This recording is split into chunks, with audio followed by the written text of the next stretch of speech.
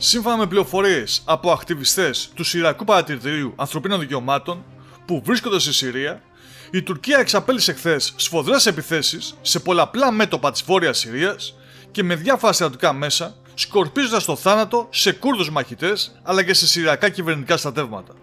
Είναι μάλιστα αξιοσημείωτο ότι ενώ βρίσκεται στις ΗΠΑ τουρκική αποστολή για να συζητήσει τους όρους της αγοράς νέων μαχητικών αεροσκαφών F-16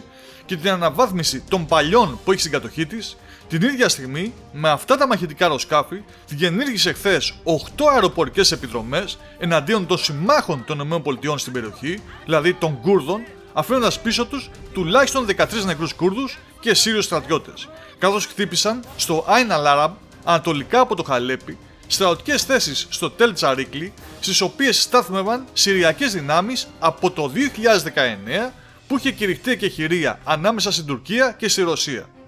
Επιπροσθέτως, τουρκικό ντρόουν χτύπησε στο χωριό Σοντσόκ Σαντούν στην επαρχία Αμούντα, με αποτέλεσμα να σκοτωθούν ακόμα 4 μέλη των κουρδικών δυνάμεων του SDF, ενώ ταυτόχρονα υπήρξε ευρείας κλίμακας βομβαρδισμός από μονάδες του τουρκικού πυροβολικού. Τα θύματα, όπως αναφέρει το Συριακό Παρατηρητήριο, αναμένεται να αυξηθούν, καθώς υπάρχουν πολλοί τραυματίες και πολλοί αγνοούμενοι. Γι' αυτό λοιπόν τα χρειάζεται τα μαχητικά αεροσκάφη η Τουρκία για να πραγματοποιεί επιθέσεις σε μια ξένη χώρα και να σκοτώνει συμμάχους των ΗΠΑ.